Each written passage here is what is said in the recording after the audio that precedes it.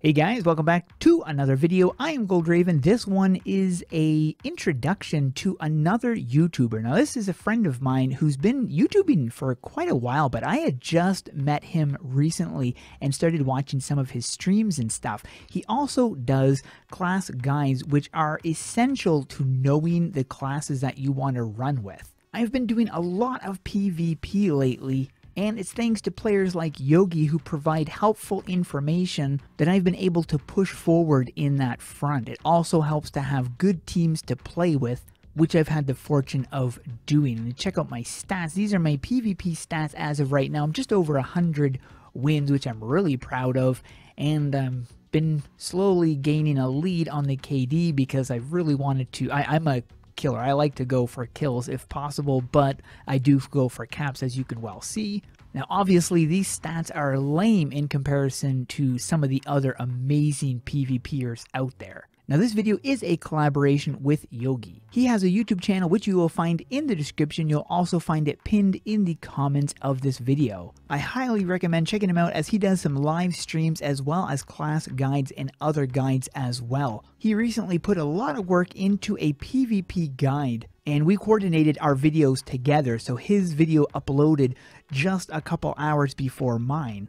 If you guys have been struggling in PvP, or if you play PvP regularly and think you know everything, check that video out. I'm going to be showing highlights from that PvP guide, but there is way more information that I'm not showing because I'm just showing glimpses. So it's definitely a good idea for you to jump over to his channel, smash that subscribe button, and turn on the notifications so you don't miss any of his uploads. Yogi's in the iCore guild. Now this is a guild that focuses mainly on PvP, or at least that's one of the main aspects. I'm not exactly sure how you would join up with them, but if you ever see anybody with the iCore tag, you could certainly inquire on how to join their guild. Now let's check out some of the highlights of Yogi's PvP guide. Hello friends, we are going to be talking about PvP today, yes, specifically the 5v5 game mode that went live not too long ago. Now we are going to go over classes based on how well they do at a high skill cap in the 5v5 game mode. Guardian has the highest survivability, really good at support healing, and has enough damage to safely defend and contend points, making it good anywhere on the map as long as it's taking a defensive position. Mage is currently highest and fastest burst class just because of the PvP spell Swift cast, great for guaranteed kills in team fights, turning 2v2s and 3v3s into a quick 2v1 and 3v2. Still a great class without Swiftcast, but it is much easier to be killed when Swiftcast is not ready, and it may remain S tier unless Swiftcast gets nerfed in the future. Ninja is a very high consistent DPS class, secures kills easily, great for temporary control point defense, and great in team fights. Only downside is its damage has a ramp up with its buffs. However, the buffing up is pretty quick, and to maintain 100% damage you'll have to manage your buffs for the whole entire game, which may be difficult for some people. Berserker is a very high damage with very little downtime due to auto attack speed increase the lower your health is. Very good pick for team fights due to their high damage at start and even higher damage in mid and end game fighting. Only downside is it can be squishy and tends to get focused a lot. Rogue deals high burst damage and has a high damage over time as well. It's basically 2 in 1. It can kill people if low enough just to dots, even if the rogue dies too. Excellent at killing tanks and just anything in general, earning its slot in A tier. Dragonslayer is a very consistent damage class, can kill tanks or shut down casters and healers pretty brutally, great in smaller team fights or team fights that require you to counter casters or healers, earning its A tier slot. Paladin is a great aggressive support class, can reduce damage on yourself or allies by 25%, shines in smaller team fights because of how its support works, less survivability than Guardian, giving Paladin the A tier slot. The Warrior class has early burst or end fight burst, good when paired up with certain classes, fairly decently sized window of downtime, giving it the tier slot in B.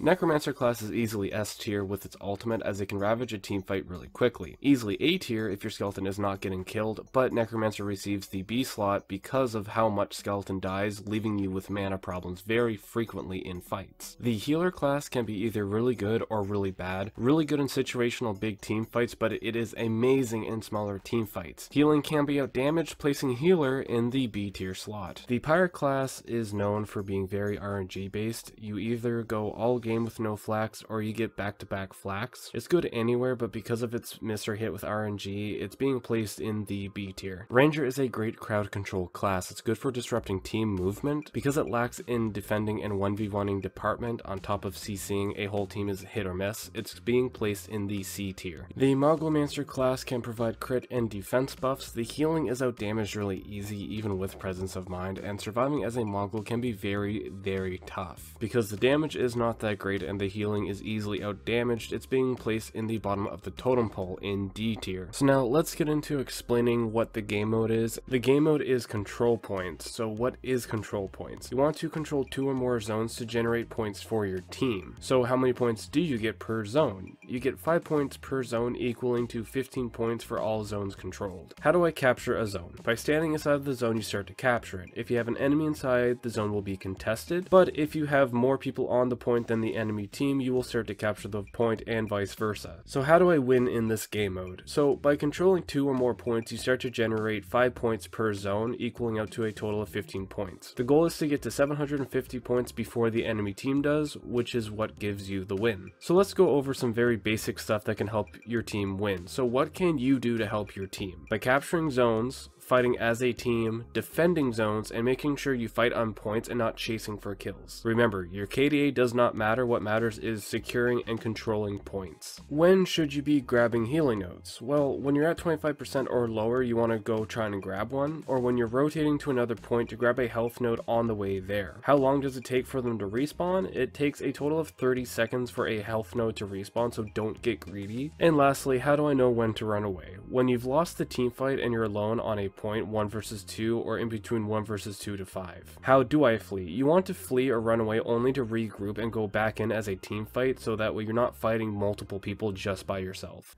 And there we go. Those were the highlights from his video. To check out the entire thing, you can check the pinned comments in this video or in the description. Big thanks to Yogi for collaborating with me on this one. Let's try to get him to 1,000 subs. Hope you guys enjoyed this one. Thanks for watching, and we'll see you guys in the next one.